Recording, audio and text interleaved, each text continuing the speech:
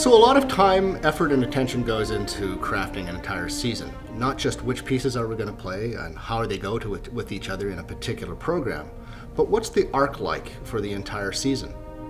And when you look under the microscope, sometimes you find connections that you didn't consciously realize at the time. There's a lot of serendipity happening. Because in fact, this upcoming concert, our night in Prague, continues many of the themes that we first established in our previous Masterworks concert. Now, if you recall, in our previous concert, we included the Mozart's Fourth Horn Concerto.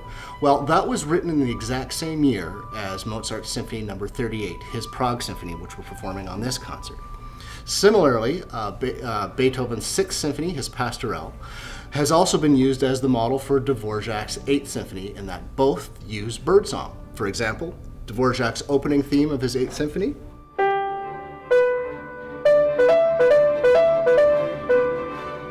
was nothing more than quoting one of the birds that he grew up listening to, much like Beethoven did when he used the cuckoo in his Sixth Symphony. So with that in mind, this particular concert has a much more obvious theme, A Night in Prague. So Mozart was incredibly popular in Prague, as opposed to Vienna, where audience taste could be much more fickle. On one day, you're the toast of the town, on the other day, you're a nobody. But it was Prague who was consistently a supporter of Mozart's music. Mozart was enjoying the success of his opera, The Marriage of Figaro, and he was literally a rock star. Think of Hamilton today. I mean, it's all the rage, and that's what The Marriage of Figaro was for Mozart. And riding on this wave of success, audiences wanted to hear a symphony from him, and so he wrote what is now known today as the Prague Symphony.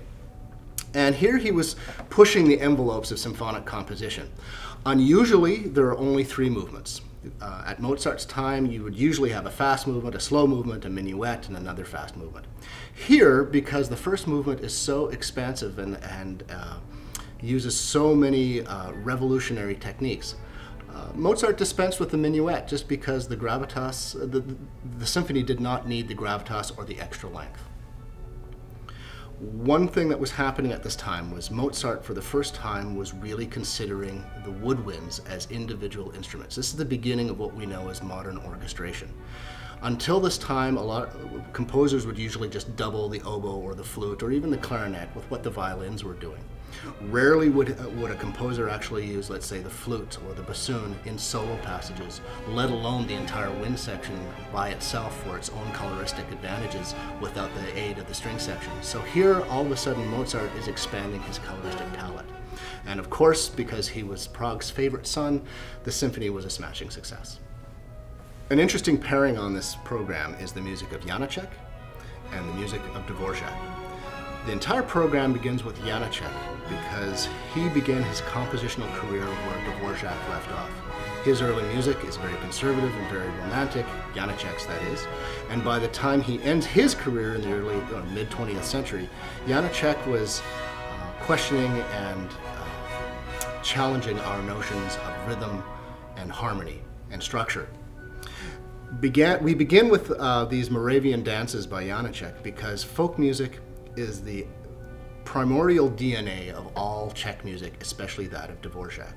When we play these Moravian folk dances, this is exactly the kind of music that Dvorak would have grown up with, that informed his ear. So when Dvorak would write his symphonies and his melodies, they were either direct quotes of these types of folk songs, or were so imbued in this style that they are virtually indistinguishable from them. And so I thought in our night in Prague, I thought it would be a good idea to sort of establish what does a Czech folk song sound like, a folk melody or folk dance. And these settings by Janacek are absolutely masterful. When we get to the music of Dvorak, his Eighth Symphony, Dvorak had already a great taste of success. He was known as a symphonist by this time, and he was celebrated by critics like Hanslick and other composers, most prominently Johannes Brahms. Dvorak had enjoyed quite a bit of success by the time he wrote his Eighth Symphony. In fact, we know today that he's written a total of 9, and in fact he thought of his first 4 or 5 symphonies as works of juvenilia that he really didn't want published. It was only after his death that somebody wanted to make some money and actually published his original earliest 5 symphonies. So that is why if you find recordings from the 50s and 60s, you see that the New World Symphony is sometimes called Symphony No. 5, while today it is now called Symphony No. 9. That is because in this time, publishers decided to publish the earlier symphonies of Dvorak that he himself refused to have published. But when we come to the 8th Symphony, it is the sunniest of them all. On the heels of his 7th Symphony, which is very dark and brooding, this one is very light and optimistic, which is why it's often been compared with Beethoven's 6th Symphony, the Pastorelle. Not only do they use birdsong and the like, but they evoke qualities of gratitude and joy. So there's a great story about Dvorak 8. In the last movement, it begins with a trumpet fanfare. And there is this great moment when the famous conductor Raphael Kubelik was in rehearsal. He was rehearsing the trumpets who were probably playing it too loud. And he said, "Gentlemen, trumpets in Bohemia never call to battle. They always call to dance."